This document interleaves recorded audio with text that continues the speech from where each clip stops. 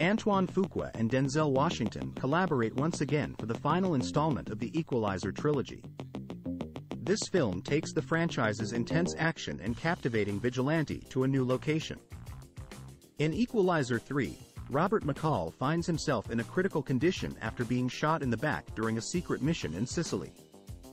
However, he is saved by a local doctor named Enzo and decides to stay in a small Sicilian village to recover. During his time there, Robert develops a strong attachment to the village and its residents, making him contemplate whether he can find peace in this new environment. Unfortunately, Robert is unable to avoid getting involved in a tense situation that arises when a local crime boss named Vincent terrorizes the town. Determined to protect the people he has grown to care for, Robert takes on Vincent's drug empire. In Equalizer 3, Robert faces one of his most formidable adversaries yet, all while grappling with his own personal struggles.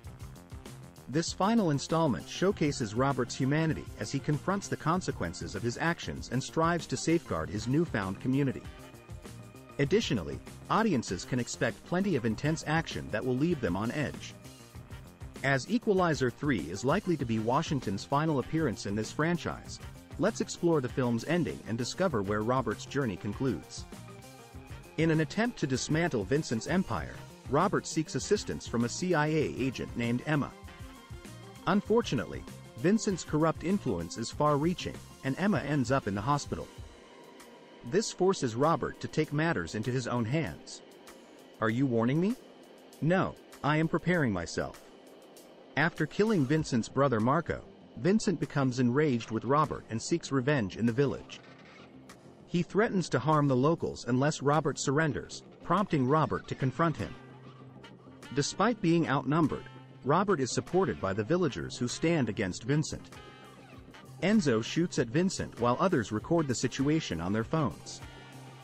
Vincent, not wanting his actions to be exposed, declares that the conflict with Robert is not over, and Robert agrees, initiating a brutal final showdown. The tension between Vincent and Robert escalates to the point where a final confrontation becomes inevitable. Vincent and his men devise a plan, but Robert strikes first. He infiltrates Vincent's mansion and systematically eliminates each of Vincent's guards without mercy. Eventually, Robert kills all of Vincent's men, leaving Vincent alone. After restraining Vincent, Robert forces him to consume his own drugs. With Vincent's time running out, Robert decides to release him and allows him to flee. However, Robert remains a constant presence, haunting Vincent every step of the way. Meanwhile, the villagers participate in a religious procession through the streets, which could be interpreted as a plea for forgiveness for Robert's actions or as a gesture of gratitude to God for bringing Robert to them. Regardless, Robert continues to pursue Vincent until he is left nearly lifeless on the streets. Shortly after abandoning Vincent to his fate, Emma receives recognition for her role in dismantling Vincent's drug operation. The corrupt empire has finally been dismantled, making the streets a little safer. Robert visits Emma and explains why he got involved in this situation. It turns out that Robert was in Sicily on a personal mission to recover stolen pension money for a man he met while driving for Lyft. He never intended to get involved in something bigger or encounter anything more sinister than petty thieves. However, this experience has given him a deeper sense of purpose and brought him some peace. There is still one unanswered question, though. I'm just having my tea, so please don't play games with me. Robert specifically asked Emma to help with this case because she is the daughter of his former colleague, Susan Plummer. Robert knew he could trust Emma, and boosting her career is a way for him to support Susan's family even after her death. Later, Emma returns the pension money to the man Robert mentioned. Meanwhile, Robert finds solace in the community that has given him purpose, leaving his old life behind. Throughout the Equalizer franchise, Robert has been a vengeful force, but in this third film, his story is about his personal journey towards a more peaceful life. Despite still being an unmatched fighter and ruthless killer, he is brought back to reality when he is unexpectedly shot. This is a rare moment where Robert is caught off guard and almost loses his life, which shocks him to the point of contemplating suicide. However, once Enzo begins to heal him and brings him to his small village, Robert gains much-needed clarity and purpose. The kindness he witnesses in this town has a profound impact on him. For the first time in a long time, he experiences peace and acceptance, making him feel like he truly belongs. Thanks to these people, I am starting to understand what real peace means. However, he still worries about reverting to his old ways when Vincent arrives. Unusually, Robert initially steps aside to avoid disrupting this idyllic paradise. There is an internal conflict within Robert that makes him question his role in this community and whether he can act without being perceived as violent like Vincent. Eventually, Robert realizes that taking action is better than standing by while the people he cares about suffer. His actions ultimately establish him as a protector. Despite having to resort to force, Robert is still embraced by the community. When Enzo first takes Robert under his care, he asks if Robert is a good or bad man. Robert responds that he doesn't know, and although this answer may frighten some, it actually reassures Enzo. In a later conversation, Enzo explains that Robert's uncertainty about his own goodness actually proves that he is good. Enzo believes that truly good men don't simply declare their goodness, their actions speak louder. This reflects a deeper aspect of Robert's character development throughout the series. As a vigilante, Robert has always walked the line between good and evil.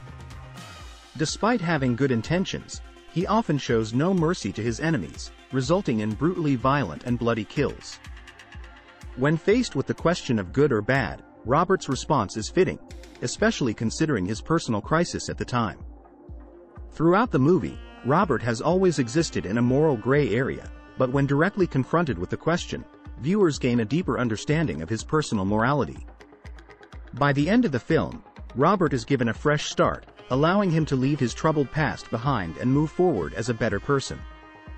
The Equalizer 3 offers a personal exploration of Robert's perspective on his own morality and lifestyle, while also highlighting the power of community. Prior to arriving in the town, Robert was mostly a loner, seeking to enforce his own version of justice on wrongdoers. However, as he gets to know the people in the town, he witnesses genuine care and a sense of community that he hasn't experienced in a long time. Even when faced with a terrible act committed by Vincent, the townspeople come together to support one another. Robert, who has been immersed in a dark and violent world for so long, rediscovers the possibility of living in a peaceful place. This demonstrates the profound impact of being part of a positive-minded community and how it can genuinely transform an individual.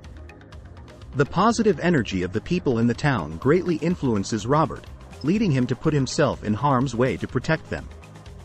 The Equalizer 3 serves as a reminder of the transformative power of a strong sense of community and togetherness, capable of warming even the coldest of hearts. The film highlights the transformation of individuals from being passive observers to actively participating in creating change within their community. When Robert arrives in the town, he notices that the people, although kind and genuine towards each other, live in fear of Vincent and his gang. Vincent's violent tactics, especially his public and gruesome killings, intimidate and control the townspeople. Even when one of their own is physically attacked, they only provide assistance in healing, without taking further action. Despite having numerical advantage over Vincent and his crew, the community is overpowered by their superior firepower and brutality. However, Robert's presence in the community not only inspires him to have a different perspective on life but also motivates the townspeople.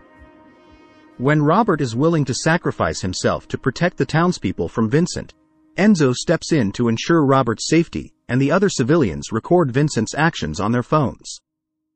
This moment signifies a shift from being bystanders to actively working together. Both Fuqua and Washington have confirmed that The Equalizer 3 will be the final installment in the trilogy. In an interview with Looper, Fuqua expressed his sadness about leaving the franchise, comparing it to a breakup. He mentioned watching the film on the big screen and realizing that he had to say goodbye to Robert McCall, which he found difficult. However, he acknowledged that all things come to an end. In an interview with Empire, Washington shared similar mixed feelings about bidding farewell to McCall.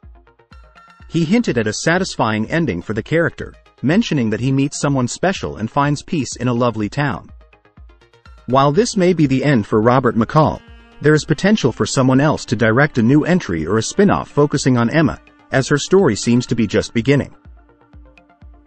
However, it is unlikely that Robert McCall will appear on the big screen again anytime soon, at least with Washington in the role. There has been some discussion about a potential prequel, though. In an interview with NME, Fuqua expressed interest in a prequel film where Washington would be digitally de-aged. He also mentioned considering the use of de-aging technology in The Equalizer 3 and having conversations with franchise writer Richard Wink about it. Fuqua also mentioned the possibility of other actors, such as Michael B. Jordan or John David Washington, playing a younger version of Robert McCall. However, there are currently no prequels in production, but the possibility remains open. Fuqua has shown willingness to return for a prequel, so it may happen in the future.